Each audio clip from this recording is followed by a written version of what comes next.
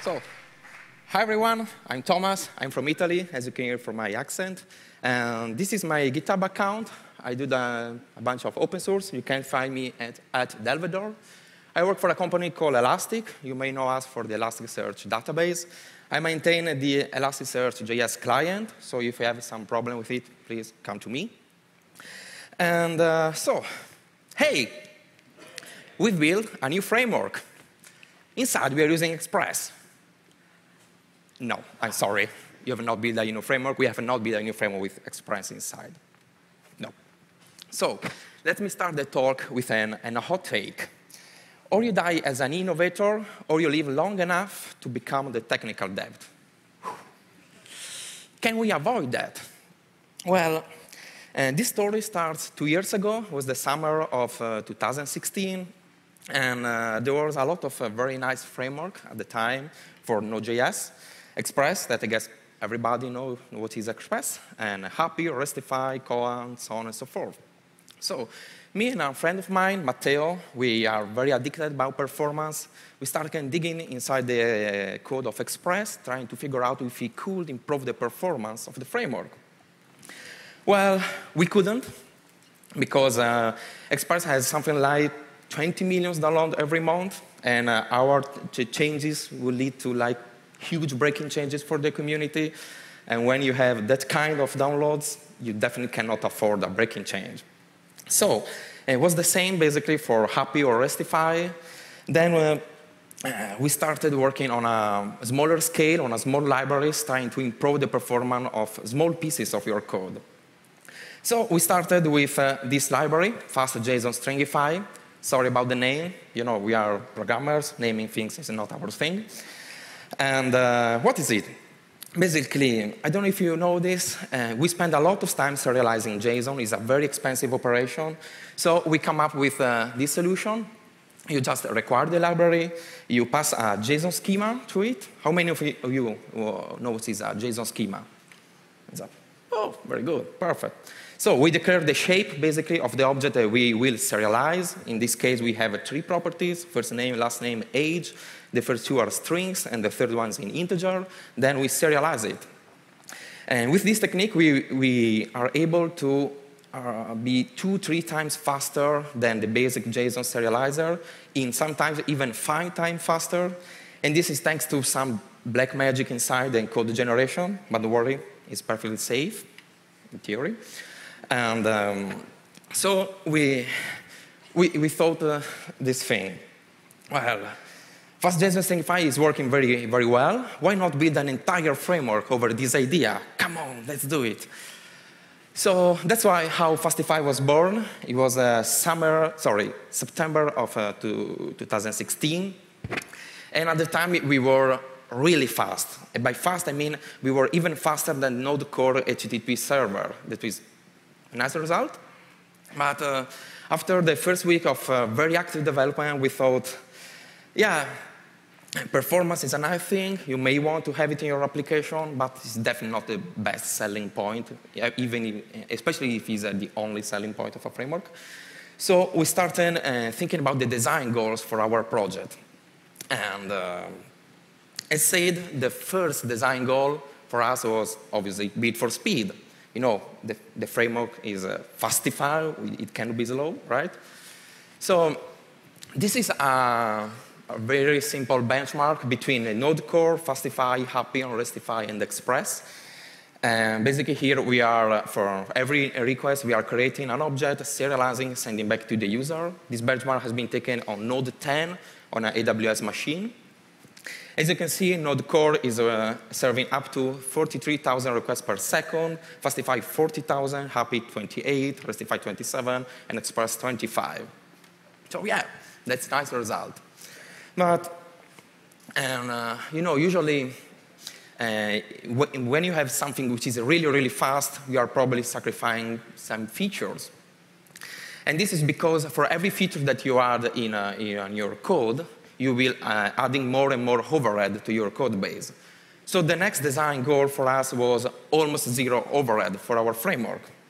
So what is the overhead? Let's say the overhead is the price that you are paying for a set of features.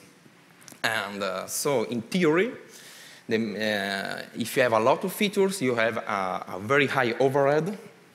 And we did not agree with that, or at least we tried to not agree with that. So we started working a lot on optimizing our application. And one of the tools that we use a lot is 0x. Basically, is a frame graph generator. How many of you know it is a frame graph? Okay. Basically, a frame graph is a graph, obviously, as you can see, that samples your application during time and shows you which function has been called, when, which function has called another one, if they are optimized or not, and so on. So this is the Node core server that we saw before, the benchmark. All this tower on the left is just Node core stuff, so reading from the socket, parsing the HTTP headers, and so on. While this very small tower is our handler. So in that very small tower, we are creating objects, serializing, sending back to the user. And this is the flame graph of Fastify. On the left, same part as before. And this is the entire Fastify web framework, which is a little bit higher, as you can see. But this is Express. As you can see, there are quite a lot of functions that are working. So that was one of the main reasons because we couldn't start working directly on Express. Because, come on. So, how can we lower the overhead of your application? Well, for us, the DAX design goal was the API should be as light as possible. Because for every feature that we implement in core, it's something that we must maintain. And this means that changing it in the future could lead to massive breaking changes for the community, and we don't want that. So how can we fix this? Our solution was this one. The framework should be extensible via plugins. We took a lot of inspiration from Happy about this. Happy has an amazing plugins ecosystem. So we copied the idea, and then started adding some features that we cared a lot about that we'll explain you in a moment. And in our opinion, how works the plugin system of Fastify is probably the major selling point, and now I'll try to explain you why. So, how you register a plugin? You just call fastify.register, and the first parameter is your plugin code, the second is an option object, easily. And what is a plugin? A plugin is just a function that takes 3 parameters, the Fastify instance, option, and next. What you can do inside a plugin? Well, you can obviously register other plugins. You can add in new hooks to interact with the request or response lifecycle of every request. You can add a decorator, which is basically you are enhancing the Fastify API with your utilities. And obviously, you can add routes. Come on, it's a framework. And finally, you have to call next. Why you have to call next? Well, Fastify tries to help you in structure your application in a way that every process that is asynchronous will be handled by us. So your application will not start listening for new requests until every plugin has finished its loading. And we also guarantee the order of the plugin or loading. As written here, async await is supported as well. So here you can easily declare the function as async and remove the next part. We will handle it for you. But let's see a little bit how works the architecture of Fastify. Basically, you have your entry point. And the entry point is registering 2 plugins, 1 and 2. And plugin 2 is also registering plugin 3. Now, we worked a lot on building an encapsulation system for our plugins. What does this mean? This means that what you're seeing is a direct acyclic graph. So you cannot go behind once you are entered inside a plugin. So for example, if you are decorate our Fastify instance inside the plugin 2, we will able to access that new API only inside the plugin 2 and all its children, but not inside the parent or the siblings. Why this is very cool? Well, let's say that we enforce the users to avoid creating cross-dependencies between plugins, mixed logic, and this is very useful in case you want to migrate in the future from a monolith to microservices. Let's say you have just built your amazing startup, and in the first period you are just coding like a god, and 2 years after, your startup is super successful, and you need to scale your application and migrate to a microservice architecture. If you're using other frameworks such as Express or Happy, that will be difficult if you have not very hard code convention. While Fastify will be very easy. You have just to duplicate the entry point, so separate the application, remove in the first one the plugin 2, the other one plugin 1, done. Now you have an amazing microservices system. So what about if you want to maybe expose a functionality from a plugin to a parent? That was actually a problem. We want to share plugins with our community, but if you are registering a plugin that is adding a feature and you cannot use it where you are registering, it's not that useful. So we created this utility, which is Fastify plugin. You will hear the plugin word a lot. I'm sorry for that. And as you can see here, we are declaring an async function. We are decorating Fastify instance with some awesome utility that we really need. Then when we export our code, we will wrap it with Fastify plugin utility. And then all your new function, utilities, and so on and so forth will be available also inside the entry point. So the plugin that is registering your plugin.